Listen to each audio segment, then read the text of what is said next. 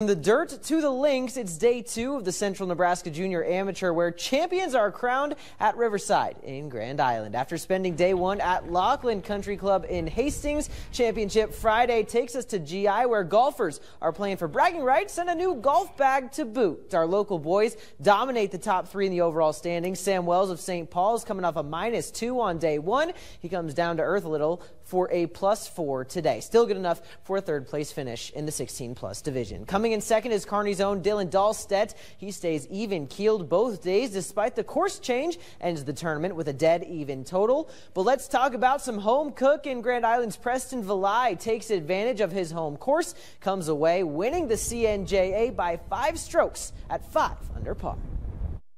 Feeling really good. I'm so glad that I decided to put in the work, put in the effort, and finally show it off and play better.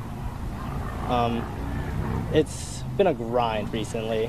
I had a really rough start at the summer, and moving through the summer, it's gotten so much better. I'm so excited right now. Here's a look at day 2 results across the local 4 viewing area for the boys. 4 of the top 5 overall finishers are from the area. Some finished just outside the top 10.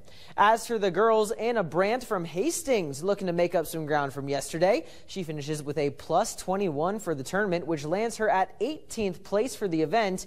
As for Haley Kankel representing Grand Island, she comes into the day tied for 12th overall and shoots 1 stroke better than yesterday's round. That bumps her 1 spot shy of finishing in the top 10. Here's a closer look at how our local girls finished. The Tri-Cities getting great representation in the CNJA.